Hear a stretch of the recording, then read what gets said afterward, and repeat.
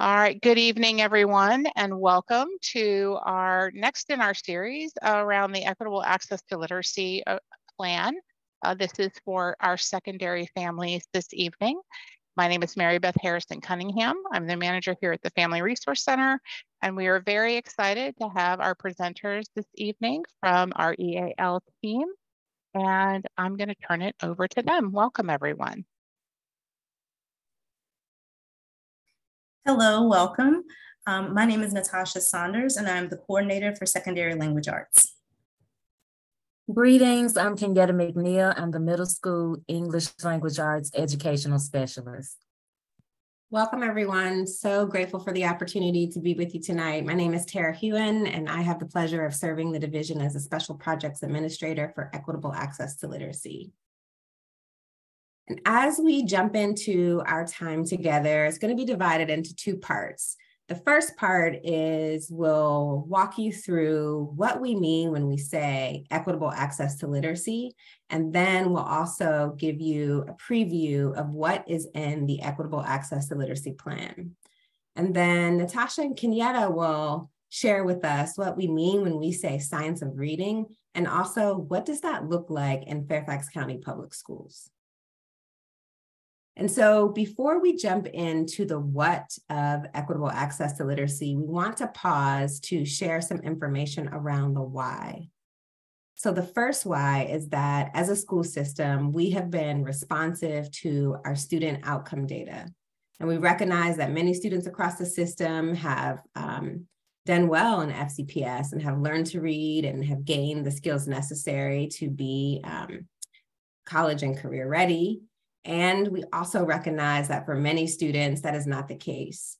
And so as a system, we want to reduce the predictability of student success based on a student's identity. And so we are really looking at our systems to improve the way that we instruct students. The second reason for this major transformative change is that we want to align our instructional practices to evidence-based research. And we know that the science is clear around how to instruct students, and we want to ensure that our curriculum practices and our assessment practices and our instructional pedagogy is aligned to evidence-based instruction. And finally, another catalyst for this major change is the Virginia Literacy Act. In 2021, that legislation was passed. And this act is, the ink is dry thinking about grades 4 through 8, and in 2021, it was for grades K to 3. And at Fairfax, we are responsive to this act for grades pre-K to 12. So those three things combined have led us to creating the Fairfax County Equitable Access to Literacy Plan. Now, in this plan, we recognize that literacy is the foundation upon which student success rests, that literacy is a life skill, and the ability to read, write, think, and discuss are arguably the most important competencies necessary for adult life. In this plan, we provide a justice-centered approach to teaching and learning that will guide us over the next 5 years and beyond. And then finally, in Fairfax County, we believe that it's essential to provide students with explicit, systematic, and evidence-based literacy instruction. And before we share with you where we're going, we want to pause and take a moment to share with you where we've been. So this is a little bit of the journey in Fairfax County when we think about our transformational change. So in school year 2021-22, our school board was committed to science-based reading instruction. And our teams quickly began to respond to that commitment, making changes in the curriculum from pre-K to second grade. During that time, we also offer professional learning. We purchase pre-K to sixth grade supplemental material. And then that is also when the Virginia legislation passed the Virginia Literacy Act. And then this school year, we've added resources using a VDOE grant. Those resources have been in the form of people and also supplemental materials. We continue to expand our curriculum changes to include grades 3 through 6. And then we also continue that professional development.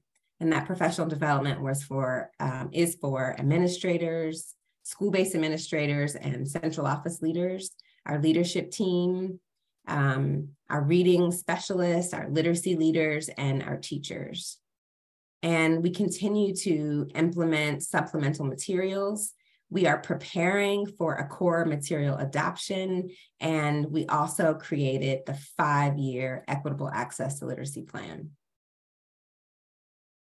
So we're taking a look inside this plan. You can check it out on the website. If you do a Google search, EAL FCPS, the plan will come up. And if you scroll all the way down, you'll see our purpose, our vision, and our commitments. And you'll also see desired outcomes with a 5-year action plan with metrics for continuous improvement for 4 focus areas. And those focus areas are curriculum, instruction, and assessment, equitable and culturally responsive practices, continuous professional learning, and family and school partnerships.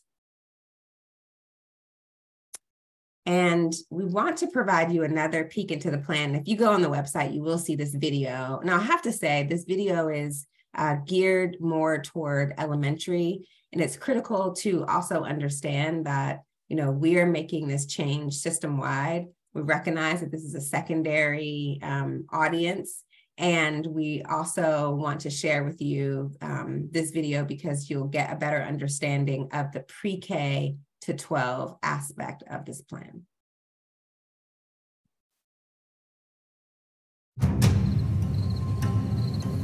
Every night, in every corner of Fairfax County, you can hear them.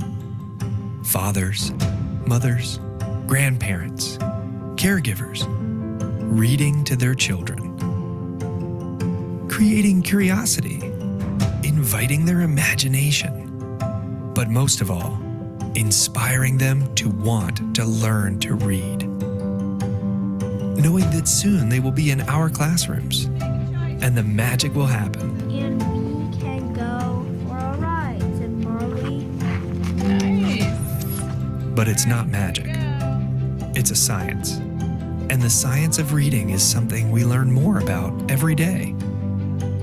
We've learned that what works for long-term success in literacy requires us to change how we teach reading in those critical early years. And we must apply what we've learned to every school and every student, because it shouldn't matter what zip code you live in, what abilities or learning differences your child has, or what language you speak at home. We believe every child has the right to learn to read.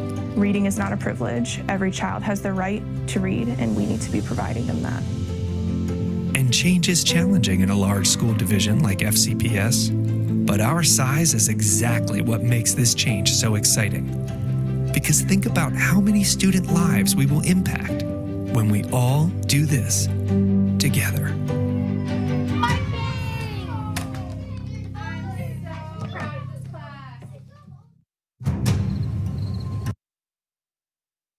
In Fairfax, we believe that it is every student's right to gain the ability to read and write, and it is our responsibility to guide them through that process. And I want to kick it to my colleagues to give you an overview of what we mean when we say science of reading. Thank you, Tara. So the science of reading is a body of science-based reading research that informs not only how reading and writing is learned, but also the what's, content, and the most effective methods for assessing and teaching students to read and write. So it's a convergence of multiple fields of study. So we're looking at education, linguistics, psychology, and neuroscience. All of those pieces put together really help paint a better picture of reading and reading instruction and what's happening on the inside of our brains when we are learning how to read. And those fields of study have established some scientific evidence base explaining all of those different parts. And those are the things that we in secondary are learning more about. So oftentimes when people talk about the science of reading, there are some misconceptions. However, while the science of reading recognizes that learning to read doesn't happen naturally, this is not something that your brain just magically learns how to do. Our brains are not wired to learn how to read, but you may find that our brains are more wired to learn how to talk. So because the science of reading recognizes that learning to read doesn't happen naturally and it must be taught, we do provide a focus on decoding words and understanding what they mean. And we also identify explicit instruction as an effective and efficient method for teaching reading skills. What the science reading does not do is endorse a specific literacy program or curriculum. There is no focus on just students with dyslexia or reading difficulties. We find that these methodologies are wonderful for most students and is not a one-size-fits-all approach.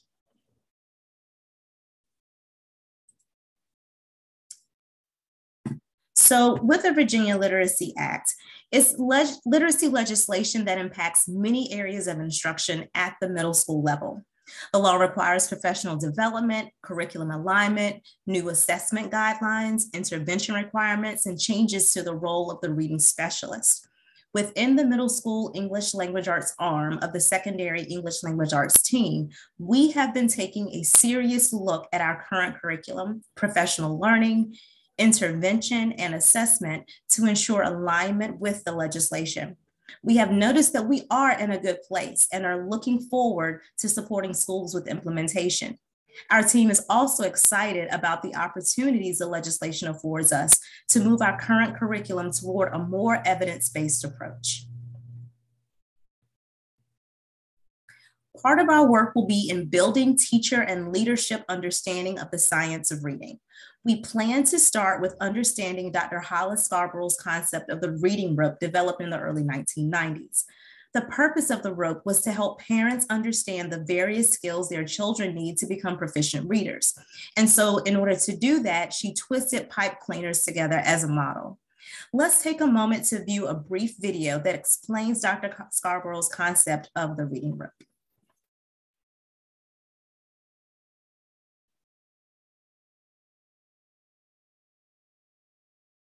Another helpful theoretical model for the reading process is Scarborough's reading rope, which expands upon the simple view of reading.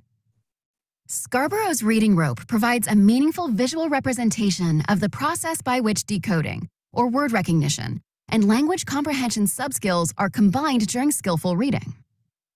The decoding subskills are each assigned a strand in the rope: phonological awareness, decoding and spelling, and sight recognition. Under language comprehension, we need to build these reading subskills: background knowledge, vocabulary knowledge, language structures, verbal reasoning, and literacy knowledge. Think of these subskills as strands in the reading rope that become stronger and stronger the more tightly the strands are woven together. As the language comprehension subskills grow and get stronger, the reader becomes increasingly strategic in their reading. At the same time, as the reader strengthens their decoding subskills, they're becoming more automatic in their reading. With increasingly strategic and increasingly automatic reading, skilled reading occurs and the reader can comprehend text. Skilled reading appears to be effortless, but a skilled reader has fortified the subskills of the reading rope in order to manage the skills simultaneously and automatically, resulting in reading comprehension.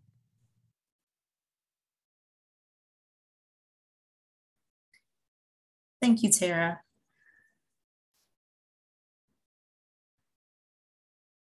So currently, we have a very robust curriculum that plays a vital role in developing students' reading, writing, speaking, and listening skills, as well as fostering critical thinking, creativity, and effective communication. Our current curriculum encompasses literature analysis, grammar, writing instruction, vocabulary development, and oral communication. Additionally, students have opportunities to show their ability to comprehend multiple genres, build their research skills, and develop multimedia literacy. By using a concept-based curriculum, students also are provided with voice and choice in text and assessment options.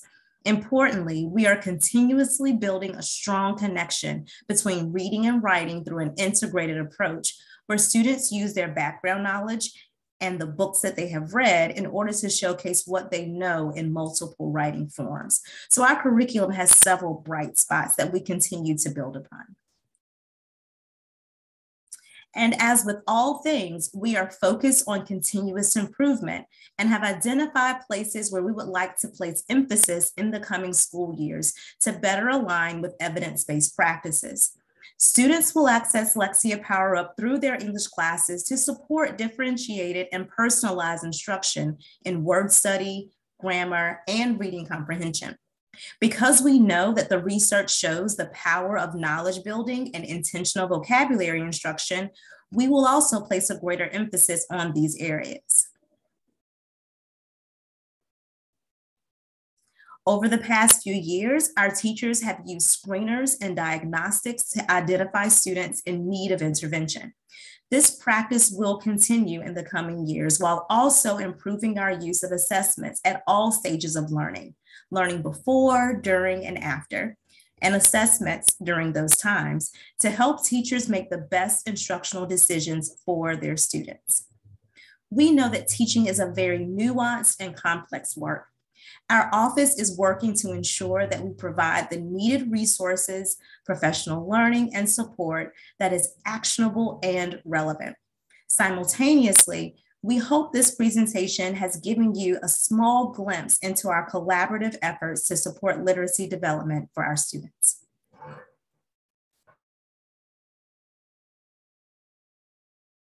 And with that, we'll open up the space. Thinking about what we shared with you, we'd love to hear what is a hope that you might have or a wondering.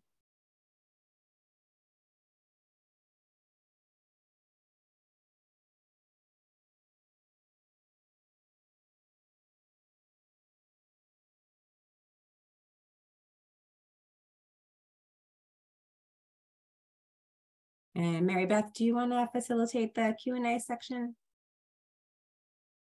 Yes, I was just waiting. One participant has said, I hope my daughter continues to improve.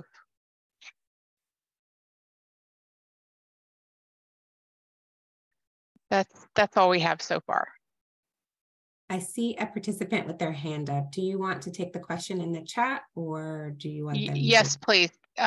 Susan, go ahead and put your question in the chat.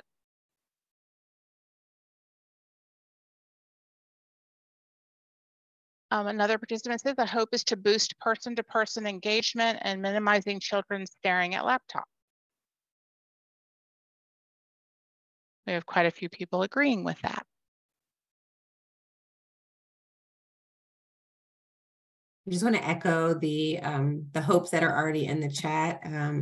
Our offices across central office and our school leaders and our literacy leaders have the same hope and desire that you just named, that our students continue to improve no matter what their starting point is, and that we also have engagement from peer-to-peer when we think about our integrated reading and writing.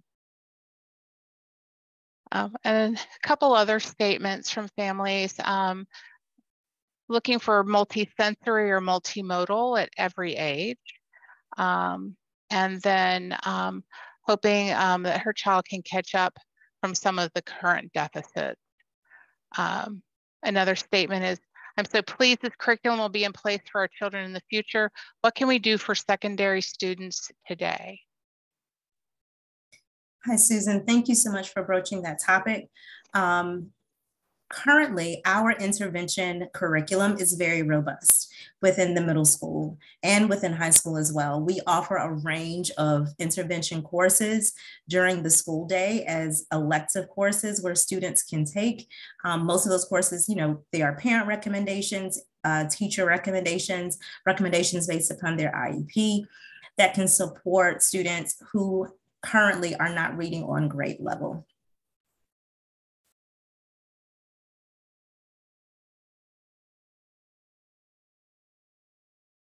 Okay, I think that's all we have for now.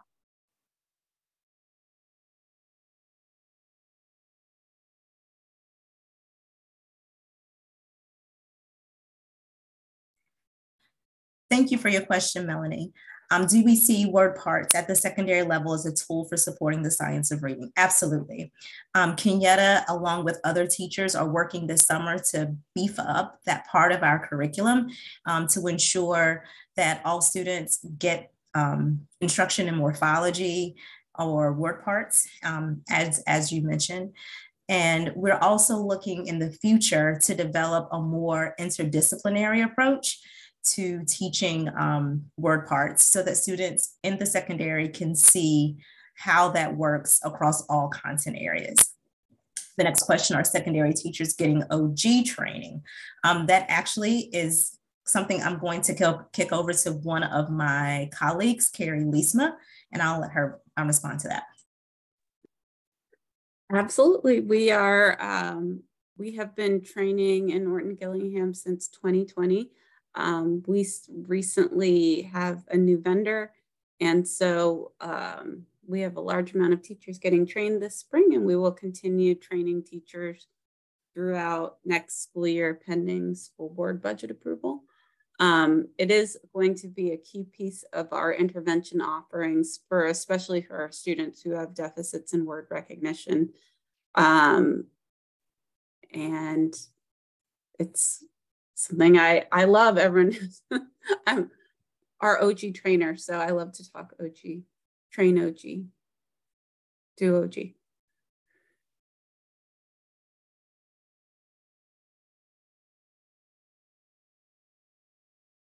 And I realized I didn't answer the question of secondary. You can tell it's the end of a long week. So that training is not just limited to our middle school.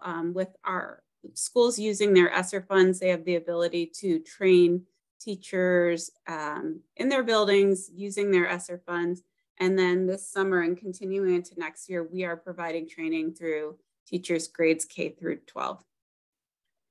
And our goal is to ensure that every school has at least one teacher who is trained and able to provide Orton Gillingham.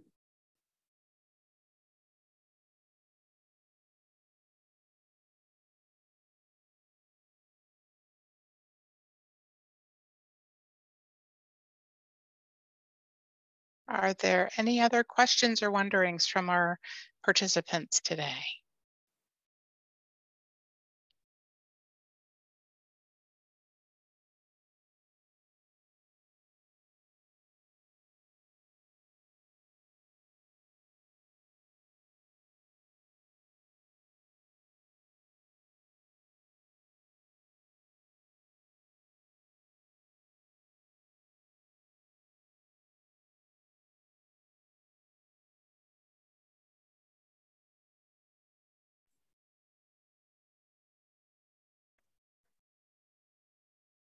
So we have another question.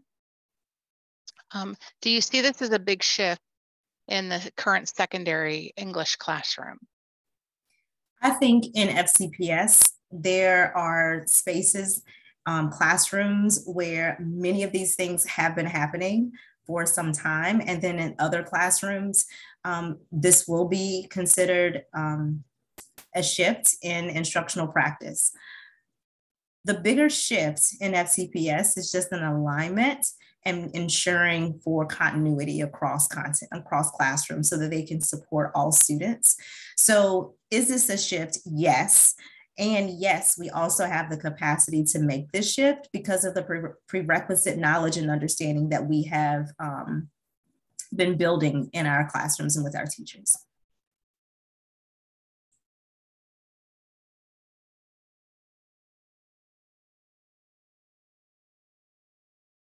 So we do have another question about, students and not reading on grade level.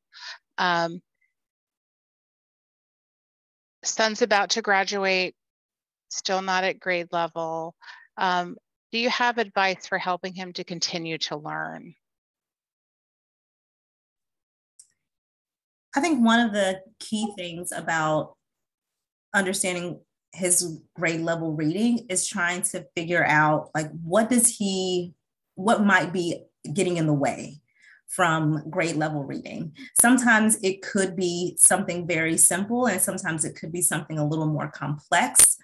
But that's one of the things that could definitely support in continuing to help him learn to read and to continue the love of reading past 12th grade, is really getting down to, well, what might be getting in the way? I also want to just put this in the space, is that reading is something that we're always currently getting better at. We read more and we develop more background knowledge and more vocabulary knowledge, and therefore we can continue to learn how to read or continue to get better at reading. And I'm going to also kick it over to Carrie and Tara and Kenyatta if there was something else they'd like to add. The only thing I will add is, whenever a parent is concerned about their students reading, one, I think we said this last week, Tara, you are your child's most important and sometimes biggest and sometimes only advocate. And so never be worried about speaking up when you have a concern. And so at the high school level, it may look a little bit different than navigating the elementary, but reaching out to, if the school has a reading specialist, if not to the MTSS team. And sometimes if you're like, I have no idea what those terms mean, reaching out to your child's counselor or assistant principal and voice that concern. And so what we have at our schools are these MTSS teams where a group of professionals gather and they look at data and they determine, what are areas of strength, what are areas of concerns, and what are possible next steps. And so I would say that would be really important. Request additional testing. And I think in my former role, I was the dyslexia specialist. So I think these are recommendations I made similarly before. So, the Lexile is an assessment, and I saw that as a question before, that gives us kind of a composite of where a student is reading, but it doesn't really give us data as far as when we look at that Scarborough's rope in those domain areas, are what are possible strengths and weaknesses. So asking the school to do some follow-up assessments with getting to decoding specifically, getting to language comprehension. And those are the assessments that'll best guide the school in providing the most appropriate intervention. And so, did I leave anything out, Kenyatta? No, I was looking, I was typing the answer, but I would just say that, again, emphasize it doesn't give any discrete skills, but it was originally used as a measure to match students with text, with books. So just to have an idea of what levels of text the students would be able to access. That was the original purpose of it, was to match students with text. And I think the other question was, how does it compare to other assessments? Yeah, so to other assessments, we use the reading inventory, or you might hear it referred to as the RI, and Lexile scores are a normed measure. So in terms of, although it doesn't give us any discrete skills as compared to, say, like a diagnostic test, it would give us more information. So it's just, what it's used for is a screener versus a diagnostic that would give us specific information about a tool that will be used, a specific program such as Lexi, you're having a placement test. So that's the difference. So another parent is asking, and I think I bet we have a lot of families that might be concerned. So, a child has an IEP, definitely has issues with reading, but maybe so here the IEP team is saying that the Lexile is fine, but the parent sees that he really is still struggling. Is there some advice that maybe you could give this parent, or just how could she talk with her IEP team, have this conversation? I think, that's a good question. I think using multiple measures to to demonstrate either proficiency or possible weakness in reading is really important. And so when I say multiple measures, when we look at assessment, the main dimensions we're usually looking at is like a fluency measure. And so that's with the student reading out loud and looking at how many words per minute they're reading and their accuracy. That is really important as a reading measure because it lets us know in order to be able to comprehend what we read, we have to read fast enough that our brain can automatically like pick up the words and that our brain has this cognitive space to think about what the text says. And so a measure like an oral reading fluency at grade level really lets us know, is the student automatic or are they spending a little bit more time decoding and pulling the words off of the page. From that place, so looking at the results of an oral reading fluency, then we can dig a little bit deeper, either going into looking at decoding assessments. And so decoding assessments like phonics inventories have students reading words in isolation and pseudo words. And that's really important, especially for students who have who compensate. So they're able to decode because they're using the context of the sentence or the meaning to figure out what they're reading. And when we ask students to read words in isolation and pseudo words, that lets us know, is there an underlying decoding issue? Assessments of phonological awareness are also a great tool to see if there are underlying issues. That's that really foundational piece. If there's a struggle with phonemic awareness, we know that there's going to be struggle throughout. Now, on the flip side, I talked a little bit about word recognition. When we look at language comprehension, that's the other side of the rope. And so that's when we do measures that get to vocabulary. Sometimes for some of our students, when we really want to dig in, is there a comprehension issue? We will provide text read orally and ask questions that way to get at, is the language comprehension? But all of those are measures that are going to help the school team better address or diagnose kind of what's going on. At the very least, you can ask for a QRI, qualitative reading inventory, right, Kenyatta? We were just talking about that, which kind of gets at all of those pieces. Yeah. And I think most secondary schools have.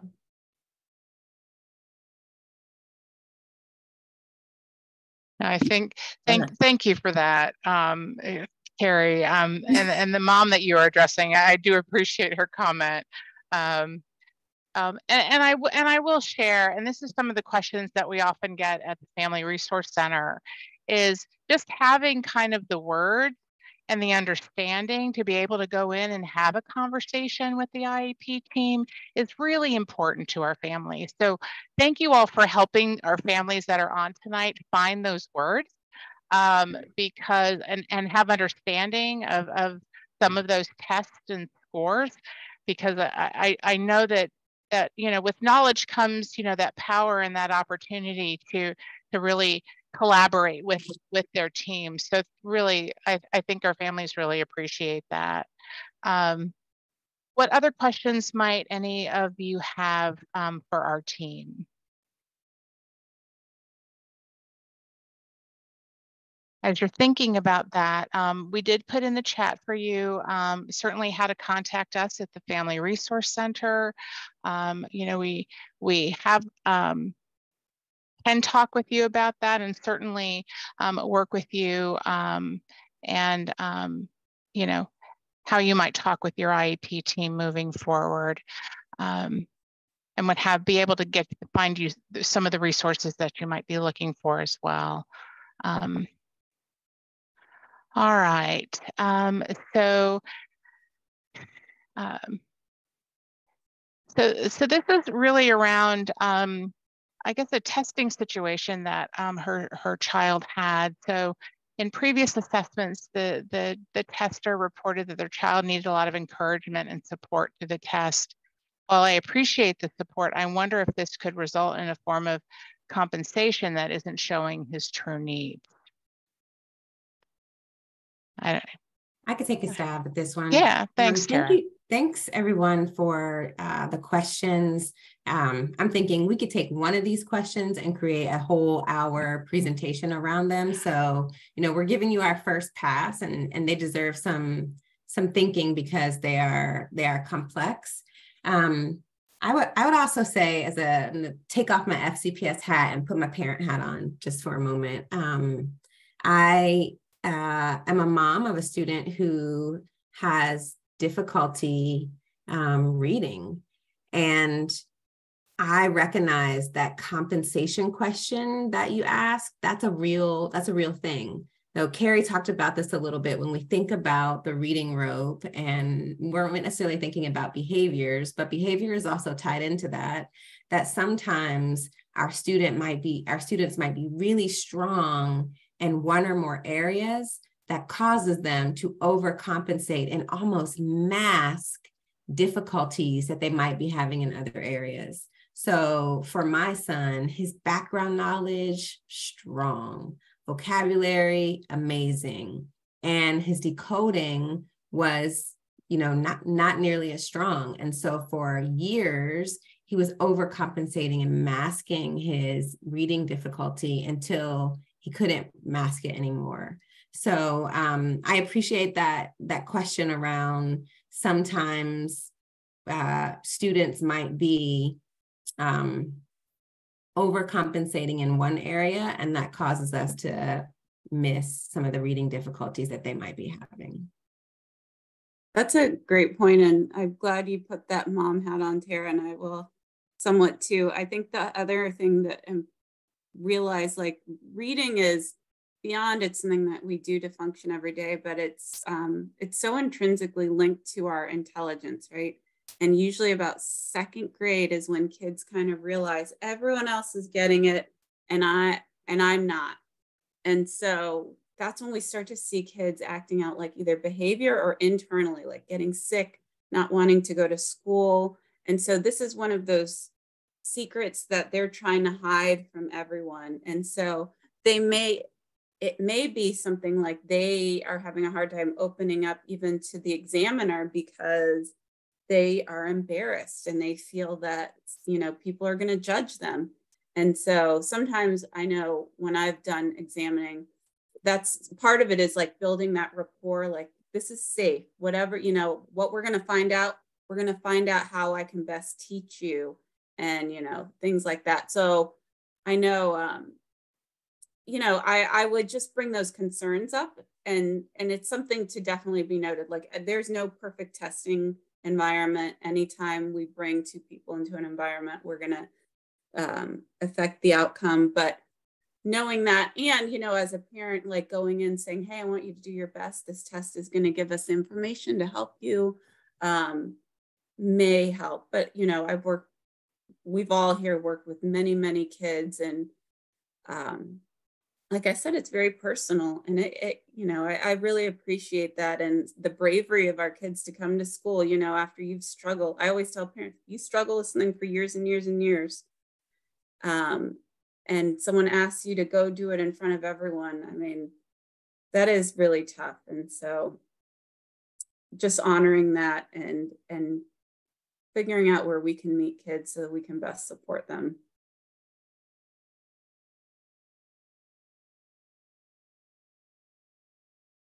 So another question around resources for writing good IEP goals, especially for older students. I don't know if Carrie, you want to take a stab at that? I can. I would say a good goal should be based on the most recent testing, not just diagnostic, but educational, psychological, like looking at all of those pieces and how the student has responded to instruction in the past. And then really looking, where is that breakdown as far as comprehension? One, I would say the first thing is ruling out a decoding and fluency issue. So if we're addressing comprehension, we need to know that that student is reading, decoding, and they're reading at a rate that they're able to access the text for comprehension. If those two things are in place, Then looking at, we know the biggest areas that impact comprehension are vocabulary, background knowledge, literary knowledge, and to a certain extent, reading strategies. And so a good goal would really drill down into those individual areas so that we are targeting them to ensure that the student is making progress. Nyota,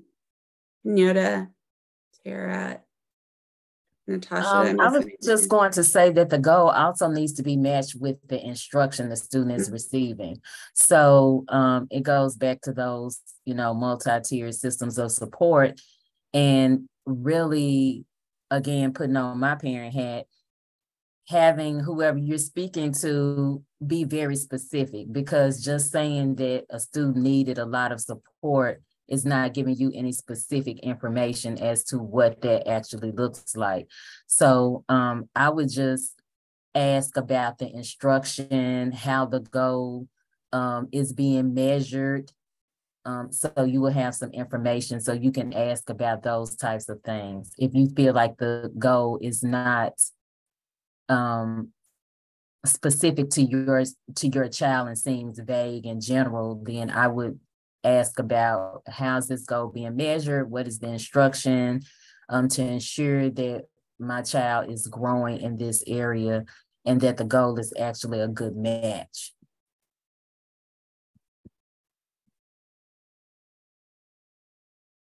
Thank you. I think that all that makes such great sense. And certainly, Jenna, know that if you wanted to reach out to us at the Family Resource Center, we could sit down with you after maybe even after your IEP meeting. And if you have concerns about a goal, we can talk about that as well. So people are here to support, but thank you for those. Any other questions for our team?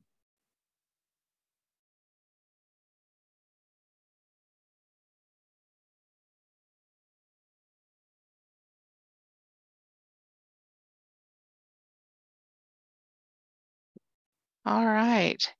Well, Tara, Kenyatta, and Natasha, thank you so much for this wonderful overview tonight, and really for your in-depth responses to the questions. I think that was very helpful to the families that are with us here tonight.